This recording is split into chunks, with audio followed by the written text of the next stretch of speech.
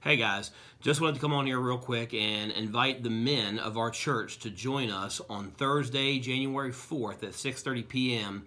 for the first men's Bible study of the new year. We took a break in December, had no Bible studies, and the Lord's really been moving in my life and my heart and really preparing me for what we can do next year to make our Bible studies vibrant, to make our Bible studies useful, and to help us draw closer to God together. And so this year we're going to be looking at some subjects that I believe most of us struggle with, and I say that because they're things that I struggle with. Subjects like being a spiritual leader.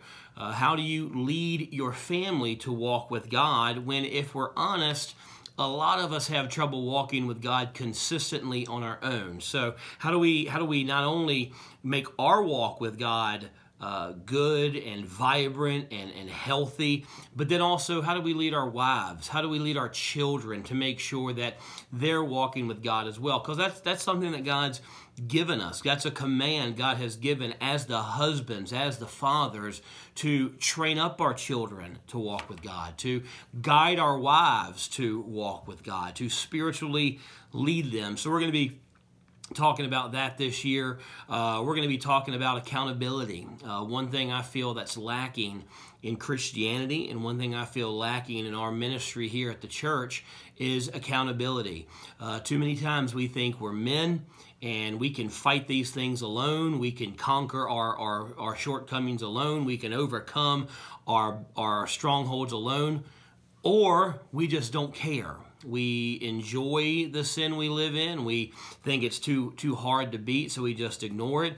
And I believe we need some accountability. You know, James told us to confess our faults one to another. That's not telling each other how bad we are, but that's opening up and being honest with other men about our struggles. So not so they can judge us, not so they can gossip about us, but so that they can help us, so they can keep us accountable, so they can make sure we're reading our Bibles, we are praying like we should, we are faithful in our church attendance, we're faithful in our tithes and offerings, we're faithful with our wives, we're overcoming the struggles that we have, the sin that we deal with, we're fighting them and we're overcoming them, and we need some accountability. And so it's really my heart this year that we get some of that.